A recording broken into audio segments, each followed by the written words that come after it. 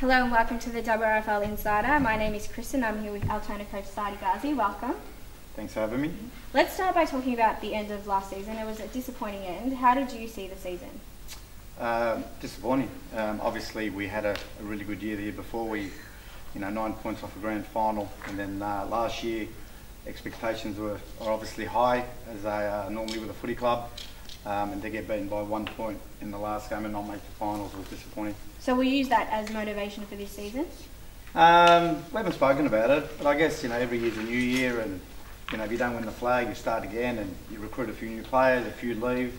But as I said, if you don't win a flag, there's always motivation to improve the following year. And speaking of players that have gone, Steve Kennedy won the best and fairest last year, and now he's not longer with the club. How have you managed to cover him? If you can. Well, at this stage it's pretty easy because we haven't played. But look, he's an elite player, so you've got to give credit where credit's due. So to win the best and fairest and the competition medal. But as we all know, it is a team game, and when you've got 22 players, you can really spread the load.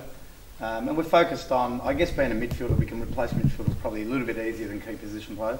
And how has pre-season been going? I guess like every other footy club, boys are training really well, nice and hard, and numbers are really good. So I expect us to have really good depth.